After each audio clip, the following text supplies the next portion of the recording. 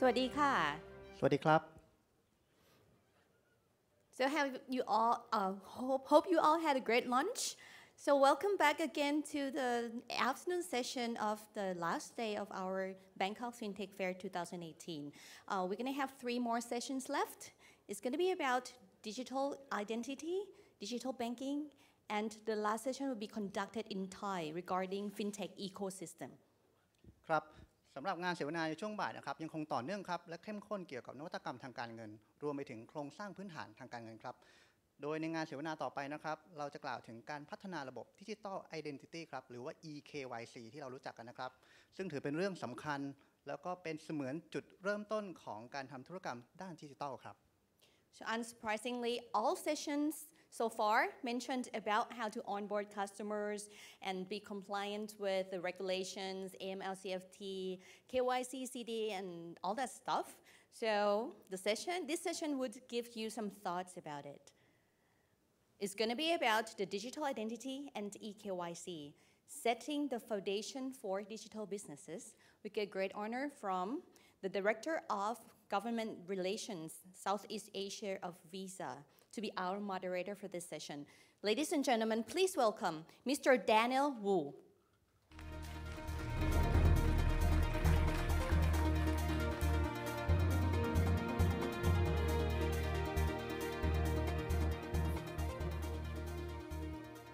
Good afternoon, everyone.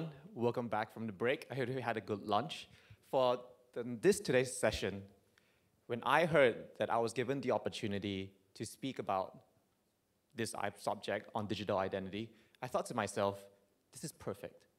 I've lived in Thailand for 4 years, and one of the things that has always struck me about Thailand is the topic of inclusion. When we talk about digital identity, it starts with digital identity, but it ends with inclusion. And that's the kind of community that we're trying to build. We already know ID verification is the heart of financial services. Many financial institutions are already doing this. As we know, an identity is your gateway into formal services.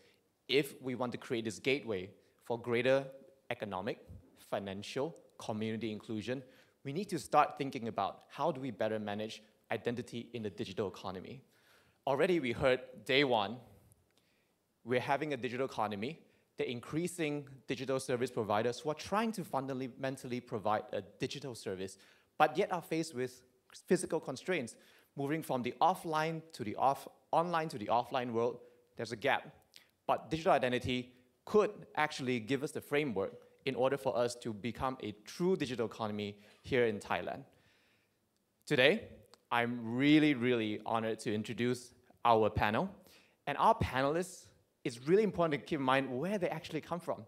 When we think about digital identity, we not just need ideas, we need a framework, we need a team, we need collaboration, and we need execution. These are the people on today's panel that represent that broad spectrum of idea to reality. So without further ado, I'm extremely honored to introduce today's panel. We have Kun Silawat from Kasikorn Bank.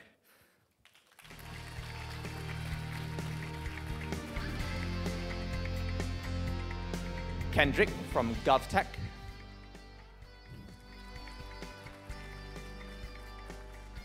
Edmund from e-KYC Chain. And Dr. Anuchit from Kiatnakin Bank.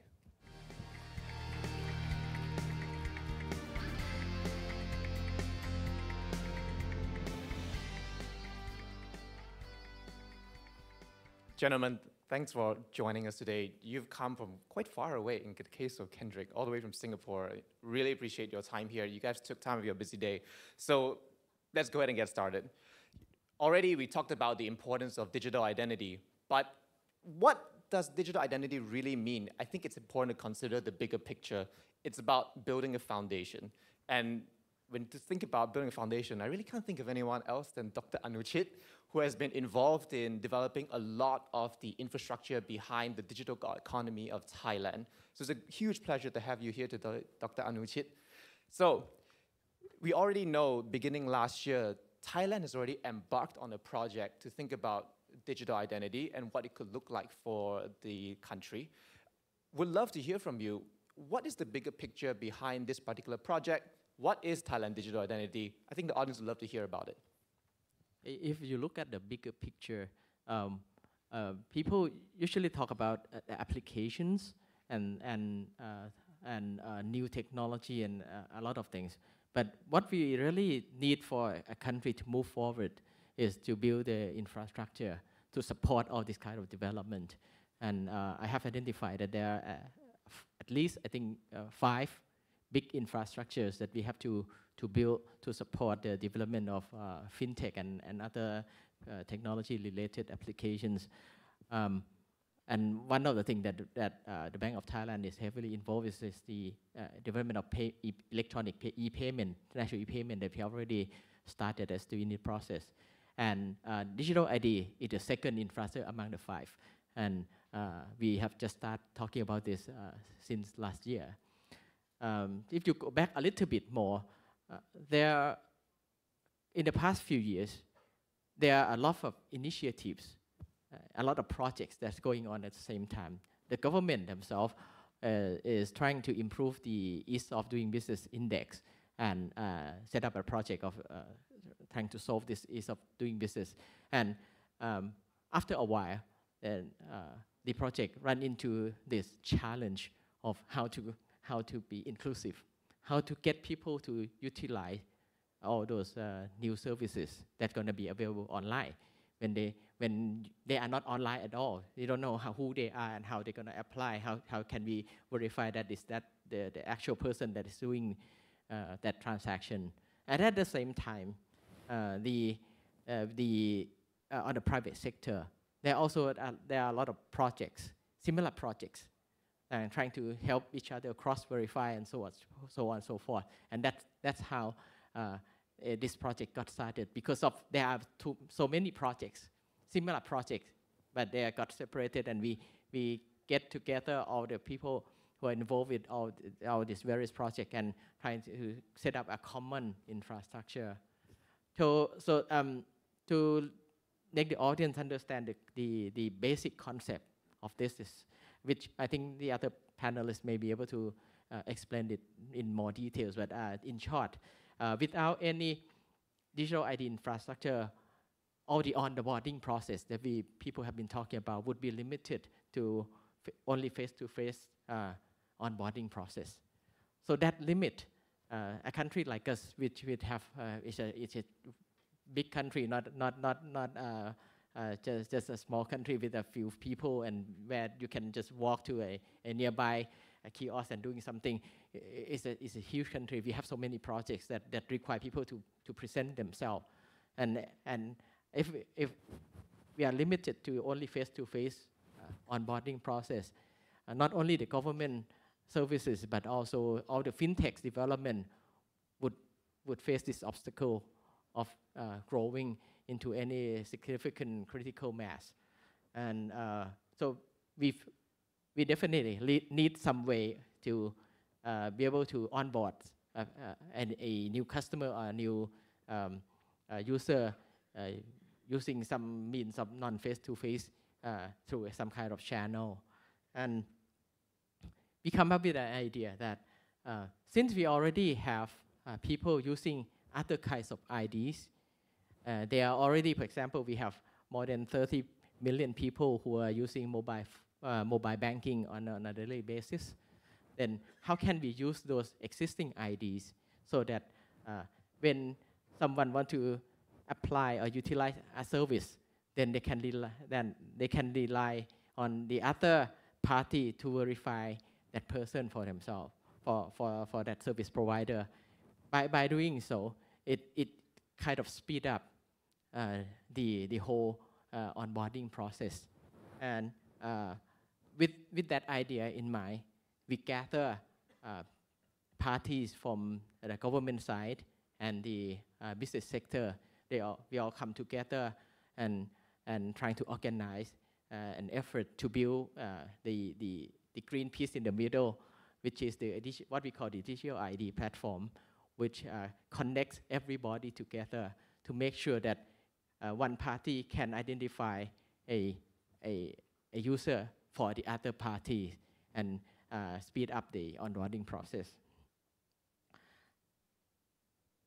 Another, I think this question will come up sometime later. That so what kind of authentication whether we are using biometrics? Are we throwing away the national ID card? Are we building a new kind of digital ID? No, that is a misunderstanding of what we call an infrastructure. What we are trying to build as an infrastructure is something that is technology neutral. That means that any kinds of new technology, facial recognition, fingerprint, or whatever that's going to be developed in the future, or whether it's available right now, can be used as an authentication method. Is a analogy is that we are trying to build a connection between parties, but each party that is in the ecosystem can innovate, can have their own choice of technology to participate into this infrastructure. And that's a very important design concept that we have, because we don't know what's going to happen tomorrow, but we need an infrastructure that would make sure that whatever new technology that's going to be developed, we can still use the same infrastructure to interconnect everybody and move the whole society along together.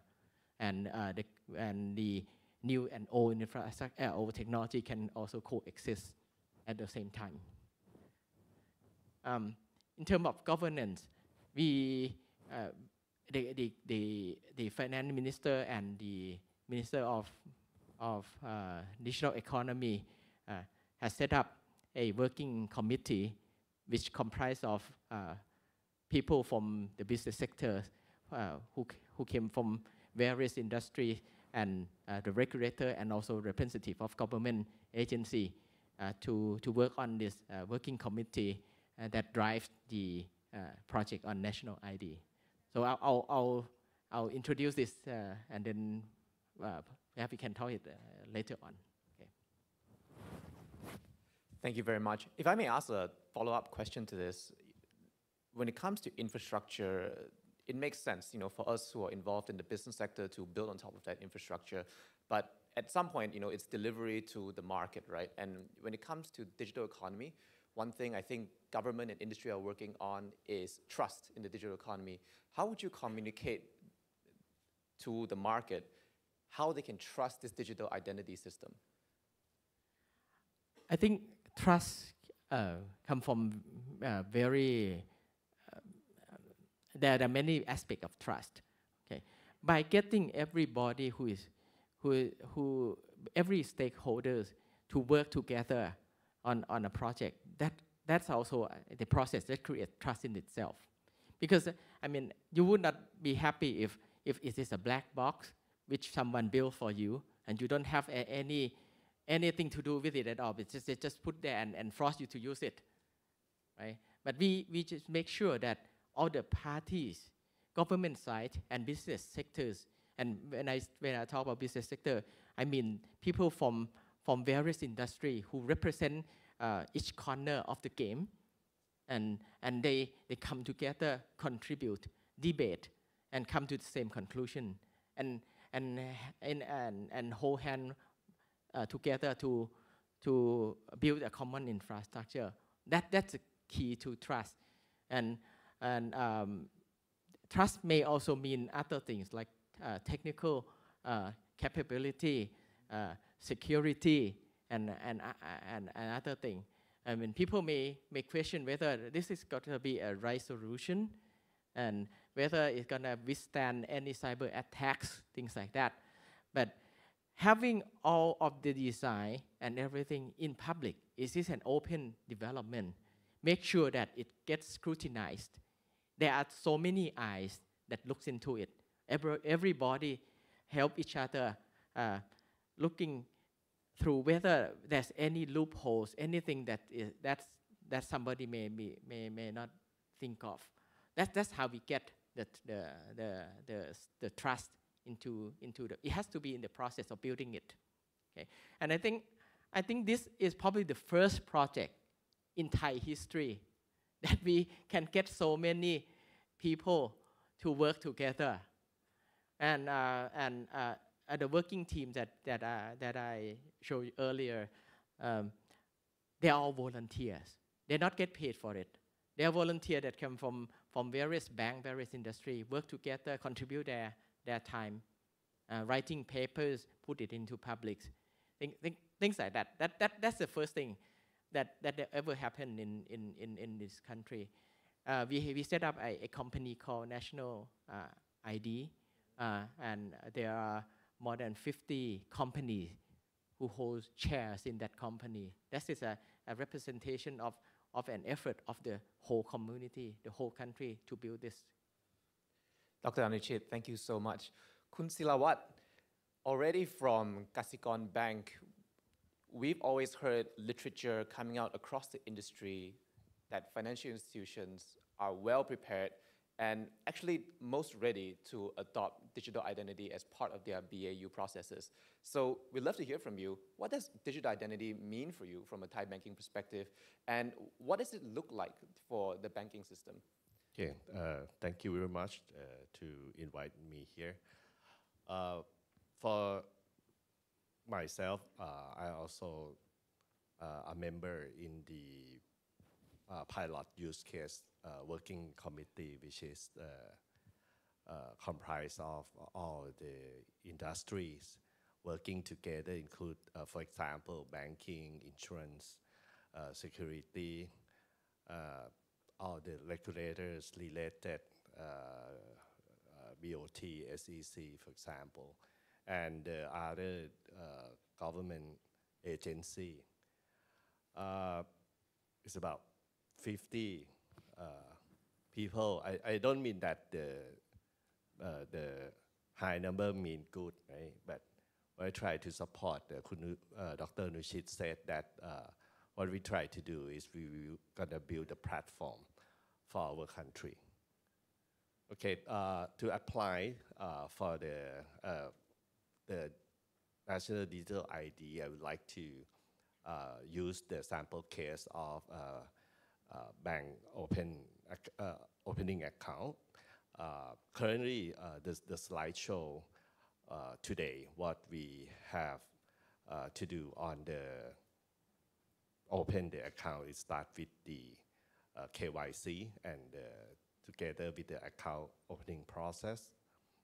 And after that, we have the financial transaction, what we have done at the branch, or even in the below is some kind of the other services.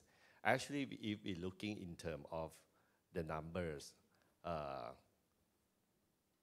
not just only the bank account opening, but within the bank we have, I think, thousand kinds of services in digital or is the non-digital as well. Just looking into the what we try to do in every bank is we want to go for the digital. But before on board to digital, for example, for the K+, which is our mobile banking today, we have 8 million right now for the K+, which is our mobile banking. All of them have done in terms of the hybrid. What I try to say is on the using the account opening as a paper, we need to sign the wet ink, and after that we authenticate using the debit card through the ATM. What it means that I also call it hybrid, but that means that the one who want to use needs to move him or herself to the ATM machine, which is actually cannot done through the online. Even worse for the below slide, it's for the company even worse because we have the community register paper linked with the ID of the directors or the one who have the signer for the power attorney, which is actually is all paper, and I mean everybody suffer about have some kind of the certified true copy and signed with the wet ink. But as I said, that's the current situation, which is we have a lot of current pain. I just pick just a small, item, not a small, but it's a big issue is on the account opening.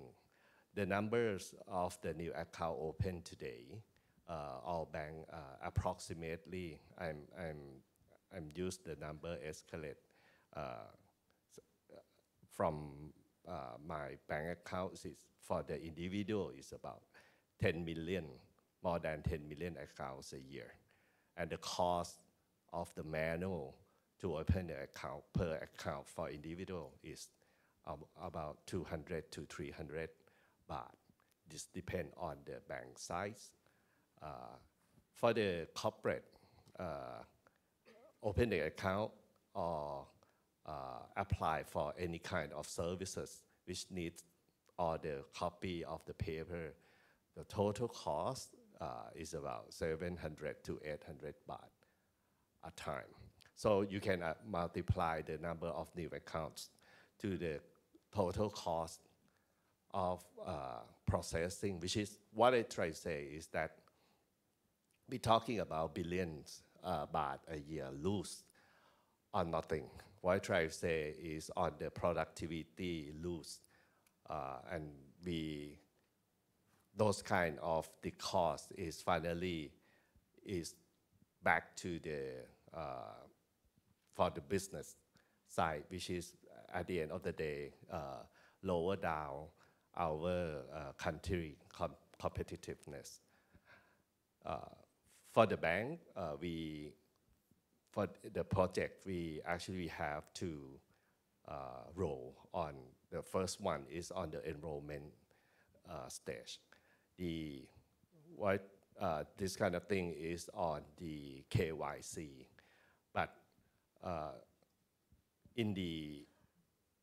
actually today what we have done is we have face to face and using the judgment of the one who opened an account. But from this project, we take opportunity to apply other technology like facial recognition to help in terms of the judgment of the people. This one is on the regulatory sandbox led by Bank of Thailand today, and we are in the process of the test run on this. After we do the enrollment, so we can, I'm not going to go through the process, which is actually, if want to understand, I spent about 3 days to understand this, a lot of words. But conceptually is that for the bank, we can be the identity provider. What it means that other banks, if they want customer of other bank wants to open an account, they can request the authentication from KBank, for example, and vice versa. But I think that the essence is not just only the bank account opening, but this one can apply to other industry. What I try to say, for any Thai people want to apply for other kind of service, even the service with the government or the service with other industry, this kind of model can be applied. So what I try to say, what we have done is not just bank account opening, but also we also have the capability, which is for banking. We we have confidence for our society in terms of the identity proving on this. So in summary, not just only banking industry, but we can do the cross industry to everybody as well.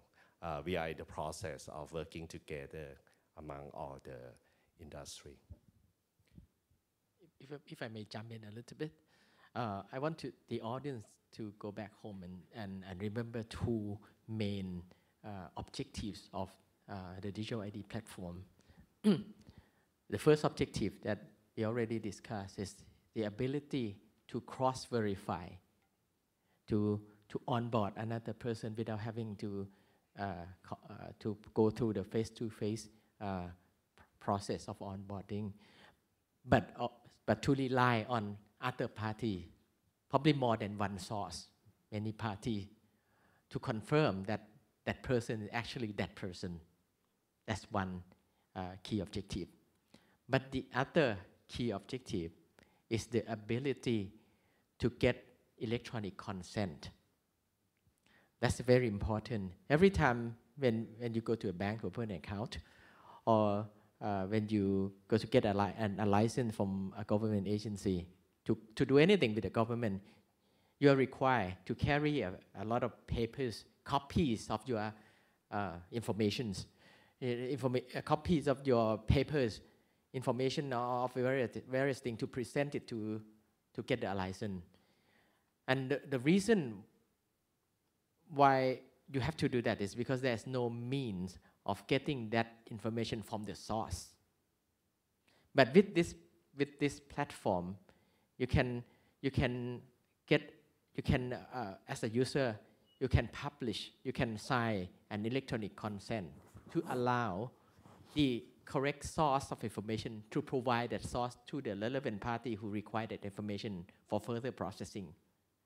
So the government agency whom you are applying for a license may need other information from other branch of the government, but they only know whether you allow them to transmit the data from one government branch to another only through some kind of consent, and we provide that facility on the digital ID platform that solve all the all the problem with electronic all the papers that you have to Xerox and submit every time in every process. So it's going to be a key fundamental change once we implement this platform. Dr. Anuchit, thank you very much. Kun Silawat, you know what, I salute you because the complexities you deal with every day is mind-boggling. Thank you very much for sharing all that.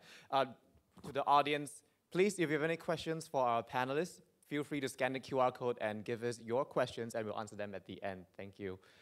Kendrick, onwards to you. So GovTech in itself is actually a very exciting initiative on part of the Singaporean government, but increasingly you've already taken some steps towards enabling digital identity and e-KYC in Singapore. So in a way, that's kind of a reference point for what we're trying to achieve here. We'd love to hear from you a little bit about what GovTech is and how Singapore is taking upon itself to embark upon this journey. Sure, thank you for inviting us and for allowing us to share our experience. I think before I begin, it might be useful to introduce GovTech. So GovTech stands for the Government Technology Agency. I believe the equivalent here is EGA as well as EDDA.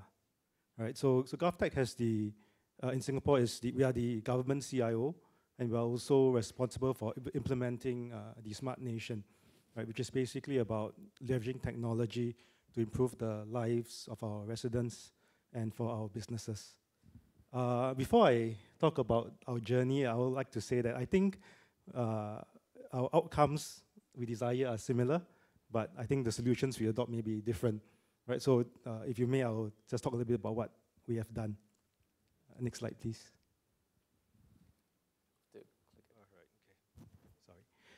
All right, so I think for us, we've been quite fortunate to be able to take an evolutionary approach in our identity and digital identity journey, right?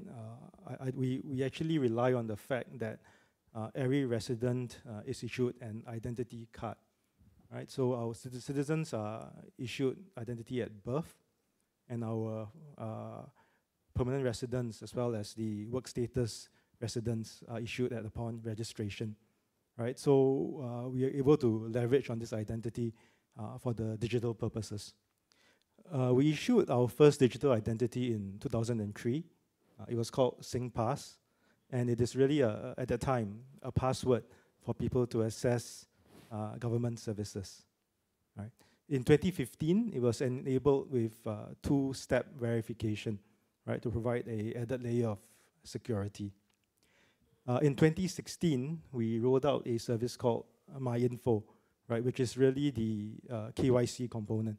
Right? It's also the component that provides consent for the sharing of information between the resident and any consuming party. Right? So MyInfo is really a platform that contains certain key information. So there's information that you might find on your ID card, information that you might find on your income tax statement, such as your income, as well as data that's about your social security. Right? So the vision for MyInfo is really we want to move away from transacting by submitting documents, but rather transact by submitting data. Right? By submitting data, it allows the consuming party, such as the bank or a business, access to machine-readable data instantly, right? Allowing instant processing, potentially instant KYC, and potentially straight-through provisioning of a product. I'll talk a little bit more about this in the next slide. So you might have heard that we are also on a national digital ID journey, right? And I think the point is that it's really a journey, because new use cases, new technologies come up all the time, right? So we expect that we'll have to deal with different situations as we move forward. So in the second half of this year, we will be rolling out what we call the SingPass Mobile, right? Which is basically we want to address a few issues, right? First, we want to make it digital economy ready, right? This means that it must be easier to log in. Right? Today, you have to remember user ID, password. If you have accounts with different organizations, there are multiple user ID and password. So we like to have one user ID and password, preferably no password, just user ID. Right? We would like to leverage on biometrics, for example, right, for better authentication. And we also would like to enable new transactions. So, for example, we have the Electronic Transaction Act, right? And we'd like to see more digital signing of contracts being made possible, right? Not signing on the glass, right? But signing with certificates that are non-reputable, level of assurance 4, right? And there's no doubt that contract is valid, right? So these are the kind of outcomes we'd like to see, and we believe this will allow the economy to move at a faster rate. So a little bit more about KYC. So as I said earlier, the KYC service is called MyInfo, and what you see on the slide is the user journey that the customer will typically experience when he uses MyInfo. Right? So he or she, or for example, let's say me, right? If I'd like to open a bank account, right? I'll go to the bank's website. That's step 1. Right? I'll choose the product. In this case, it's DBS Multiplier account, and I'm given a choice to sign up using MyInfo or sign up traditionally. If I choose MyInfo, I'm authenticated by SingPass. I provide the 2FA, and I provide consent. Consent is box number 4, right? It shows the data that's being transferred, and if I click I agree, which is the green button, that data gets transferred to the bank. It appears on the form. I check that it's correct. I provide CRS, FATCA information if necessary, and I click submit, right? And the transaction is complete. So the account is open with no supporting documents, right? And only a authentication and a consent, all right? This service was piloted last year. It's currently available at the following 5 banks below across 35 of their products. We expect the total number of products to hit 60 by the middle of this year.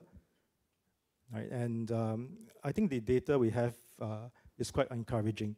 right? So in terms of usage, right, when we show this option to the bank customers that were in the pilot, 50% will choose to use the MyInfo service, right, versus the traditional service. For the 50% that use the service, they experience an 80% reduction in transaction time, right?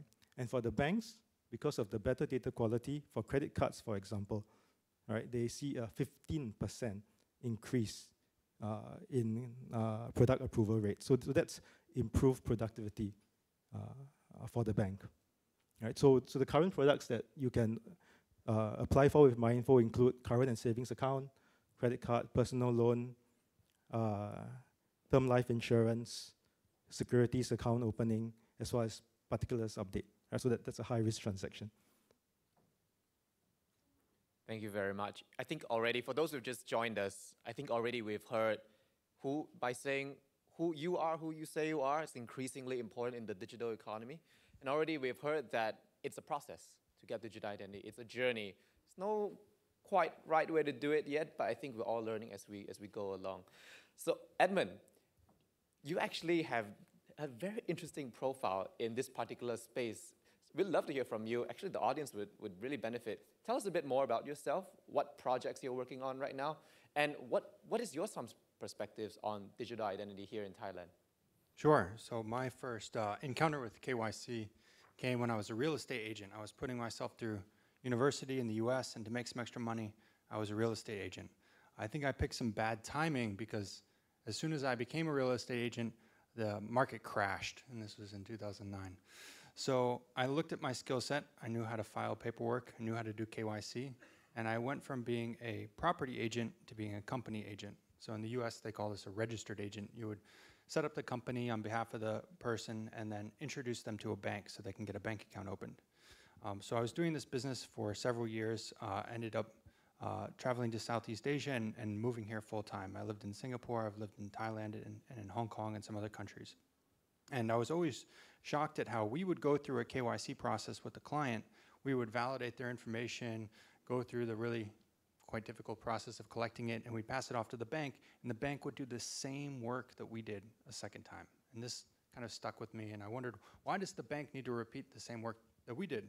And it's because it's an issue of trust. The bank didn't trust that the documents were authentic or that this person had actually been screened properly. And so I wrote a white paper in 2013 about the potential to use blockchain technology to solve some of these issues. So since then, we've deployed this in financial institutions, with other corporate secretaries, with FinTech companies, with lots of different firms who now run our technology. And this is a customer journey of what it looks like. Basically, what we're trying to do is make the KYC process as easy as possible. So we did this, but we realized that the problem was that we created an efficiency for the bank for what's called the RP, or the relying party, but we didn't create much efficiency for the user. The user would still have to go through the same process over and over again. We kind of missed that there. But we looked at our technology stack and we thought, okay, what's missing is going directly to the customer. And that's why we created a nonprofit foundation called SelfKey. And the reason why we did this is that we think that self-sovereign digital identity, or identity that comes directly from the user and is under their purview and their control, is actually the best and safest way to manage identity. Because sometimes when you centralize the data, you have a honeypot of data that can get hacked or that can be vulnerable in some instances. There are ways to protect it, but if you are designing a system that's cannot be hacked, sometimes the way that you can look at it as a decentralized system can be good for that, right? So you have a notable example in the US, Experian. The US is well known for being a country to really have strong data protection laws and protect their people, but we saw 300 million identities that were lost, and really they're for sale now on the dark web. So when we were designing this self-key system, which would be a system built on blockchain that the user could control, we really thought a lot about that Experian use case, and we designed a system that originates from the user and enables them to sign up for things like banking in a more efficient manner. So this is just my experience building it and things that I've done. It can be done in different ways. I think there's great work being done in Thailand with the Digital ID project and run by strong leaders. This is just my experience and what we've done. So specifically what we've done in the last 6 months is we've launched this new wallet, and we've processed about 200 million USD in transactions and put 150,000 applications through the process. So it's been well tested. We've mostly been using Ethereum as a blockchain layer, but we would really be interested in using the blockchain ID system that that was being talked about today. So that's quite an option for the blockchain layer. And I think when you think about these things as modular, it becomes easier to stack and to build things. So I think a quote that I heard earlier was that we have to build the infrastructure, and the bottom layer is absolutely right. That's a very important point that was made. And so the storage layer is the layer where you actually may store some data on the person. But the important thing is that you would be able to interact with this data without it being the underlying documents themselves, because that's what's dangerous, that's what can be stolen. And so if you can manage to use a protocol, you could do something like have the Thai system and the Singapore system talk to each other and be interoperable. So this protocol layer and this verified claims layer is really important. We're in part of several different groups now that are in that layer. One of them is the UN and the ID 2020 initiative. We're also part of the Decentralized Identity Foundation, so we're thinking a lot about that. And then we have the self-key layer, which is open source, so we try to make this available to anyone who wants to build on the platform. And then we have our KYC chain layer on top. And then anyone can build an application on top of this. So we're trying to enable other FinTech players and other companies to cooperate with us. So I'll stop there and let some other panelists speak. Yeah, if I may add a little bit on this. The infrastructure that we want to see for Thailand is a platform where people like Edmund and other people who have an idea can build on top of it and interconnect with other people, and the market, the user themselves will benefit from that kind of development because of the free market competition. So whichever technology is most convenient, most advanced, eventually people, users will gather around that technology and use that technology more than the others. And if I also want to compare a little bit with what our approach with, for example, Singapore, which slightly different, as you mentioned, is that I think in Singapore, if we try to map it into our term, the government themselves act as the sole IDP, meaning that MyInfo, right? MyInfo is the only agency that act as the authority that authenticate and verify people. Whereas in our design, we design just the platform so that the government themselves, government agency, and the private sector like a FinTech company or a bank or a telecom company can act as a party who identify a person to the other party, and we just have to make sure that we also allow a situation where you can trust more than one sources, not just single source for that information, because as you mentioned that we feel that it is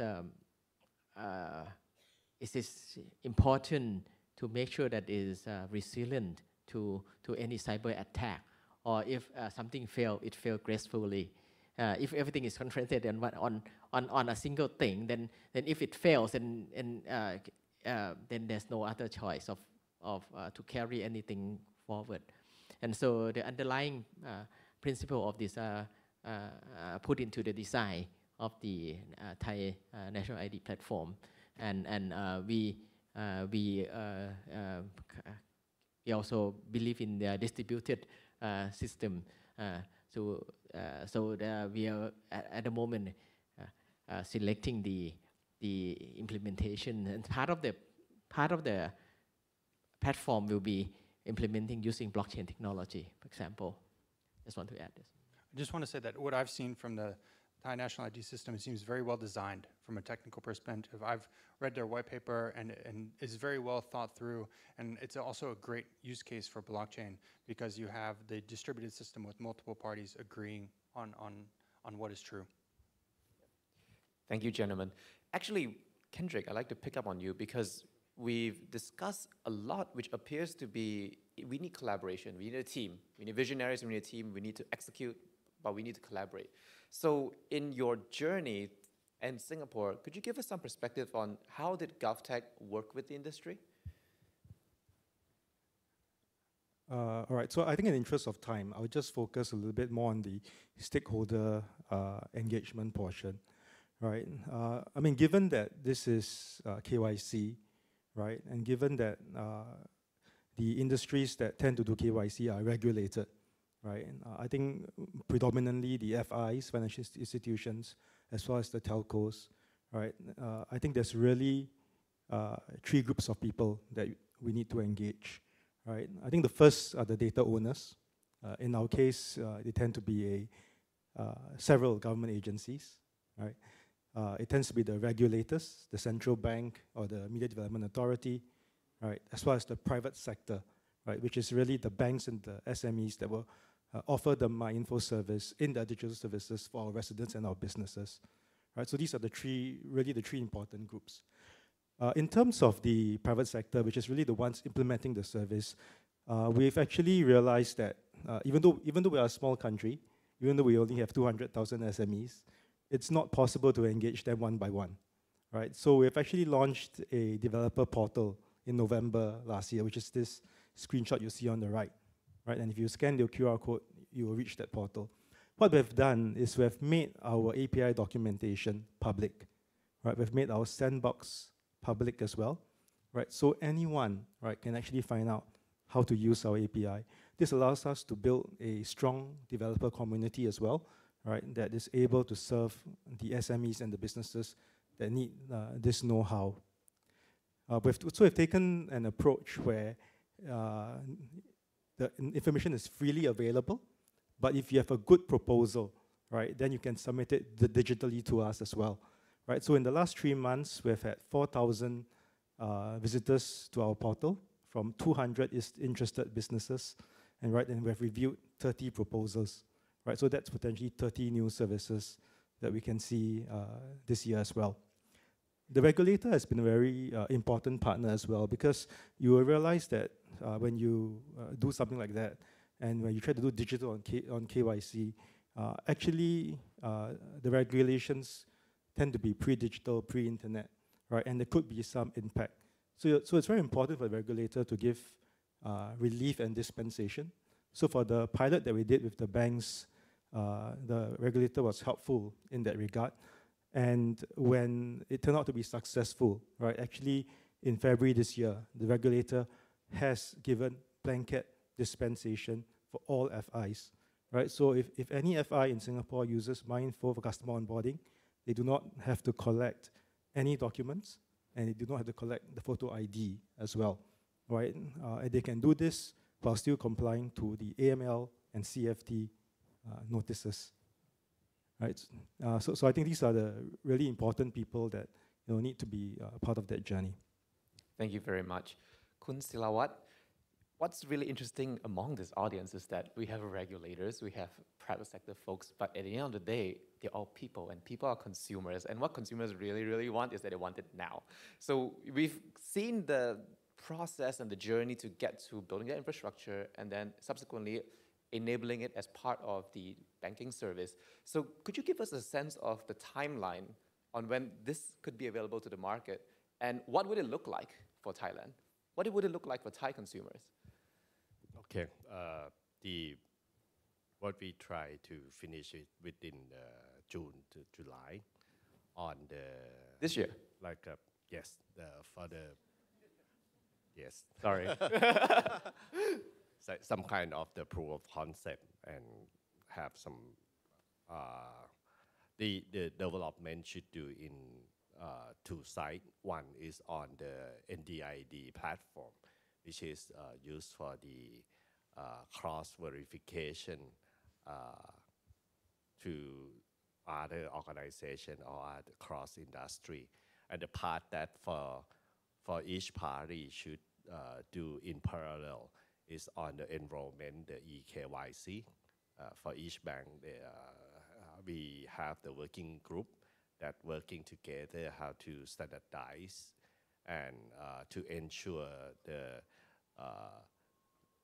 level of confidence is pretty much this must be the same actually, because if it, because it's got have some kind of the cross authentication in that way.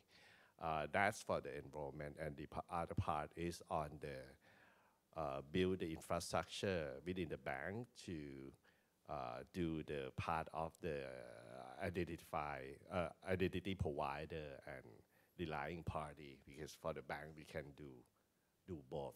And after that, other industry will come from the working committee. We have, I think, about 12 use case. And also in parallel, we have another working group on the national single window as well. That's for the juristic in terms of the company to do the import and export. That needs some kind of the national digital ID too. Thank you so much. We've reached the end of the session. Thank you very much to our fellow panelists. You have been very kind with sharing your perspectives. If I may summarize for the crowd, I think we've heard today that it's a journey. Digital identity is a journey, and collaboration will get us there. It's clear that we want this now. We want this sooner rather than later, but it sounds really easy, right? But not that easy. That's why we have these people here. You know, we're visionaries, we have the builders, we have the executioners, and I think Thailand is in a great place. I'm really looking forward to see what Thailand is going to do about this. Thank you very much. Please give a big round of applause for our panel.